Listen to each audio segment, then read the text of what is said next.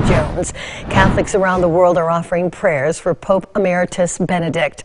The Vatican announced today the health of the former pontiff has worsened, and doctors are closely monitoring the condition of the 95-year-old. The Vatican said former Pope was receiving constant medical attention. Pope Francis visited Benedict after announcing his declining health, then asked the faithful to join him in a special prayer for his predecessor, retired Pope Benedict, who he said was very sick. It's the very first time that the Pope Francis talked about the Pope Benedict like that, using this word, saying that he is very ill, so we can take it as a very serious alert. Here in Lansing today, Catholic leaders and parishioners took the time to pray for Pope Emeritus Benedict during Mass at St. Mary's Cathedral.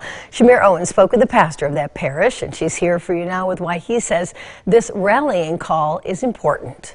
Sherry, back in 2013, Pope Benedict became the first pontiff to resign in 600 years, and since then he has just about vanished from the public eye.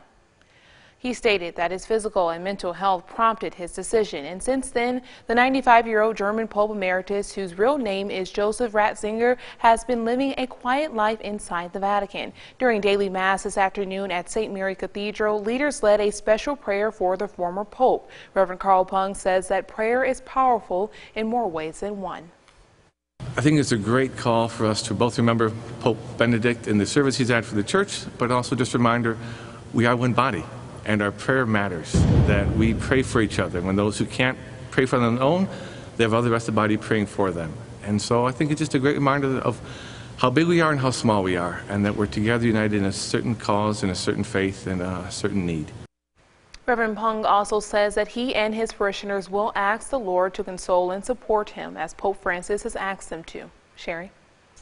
Thank you, Shamir.